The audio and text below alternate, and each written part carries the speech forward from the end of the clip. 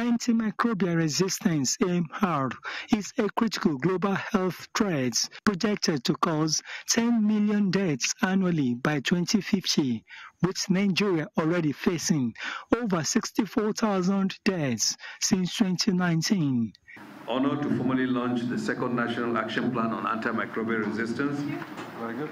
Next, we pick the National Genomic. The launch of these two health strategies, the National Action Plan 2.0 for antimicrobial resistance and the National Genomic Surveillance Strategy, established the Nigerian government's commitment to tackle AMR in the next 5 years. We are committed to integrating genomic technologies into all aspects of our work.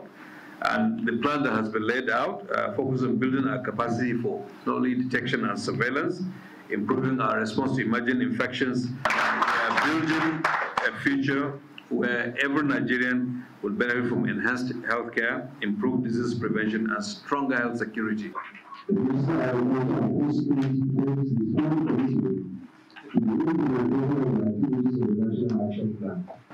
I'm confident that with a combined effort, we will build beyond conversations and set a new standard of tackling AMR.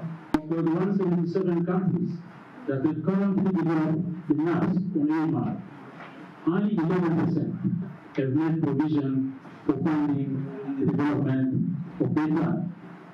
So we are happy that Nigeria is not the model. AMR is predicted to be the next global pandemic, and this meeting reviews a strengthened coordination of the task to ensure the prevention of the damage of AMR to humans, animals, and even agriculture.